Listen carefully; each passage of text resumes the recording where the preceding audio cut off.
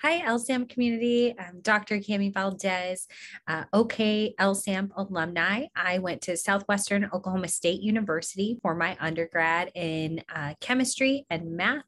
And then I immediately went to my PhD in biomedical sciences at Harvard University.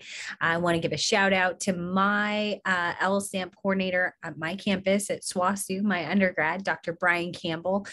He was an amazing mentor to me and continues to be to this day, going to conferences with me all across the country as I was an LSAMP scholar.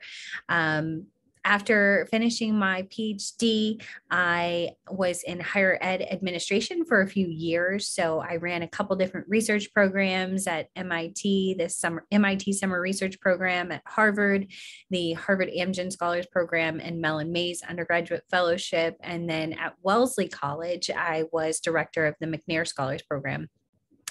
And then in the pandemic, I decided to go ahead and make the switch to becoming a faculty. So still in academia, but now on the other side as a tenure track faculty. So I'm an assistant professor of chemistry at Northeastern State University in Tahlequah, Oklahoma, which is my home state that I'm returning to after a long stint in New England and the Boston area. And I just want to say LSAMP has been such a big part of my scientific story of, coming into and experiencing research, having access to research, learning about presenting my research, and then also just about graduate opportunities. And so I'm really grateful to LSAMP for all that they gave to me when I was an undergraduate scholar, and now really enjoy getting to connect with the LSAMP community as a speaker at conferences like LSMRCE and through speaker series and other opportunities. So